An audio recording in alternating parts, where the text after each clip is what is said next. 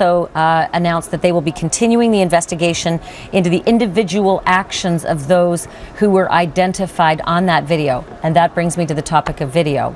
You've probably been seeing the same small portion of video playing over and over again since it surfaced Saturday. And now we have yet another piece of video from that bus. I want to play this for the first time now.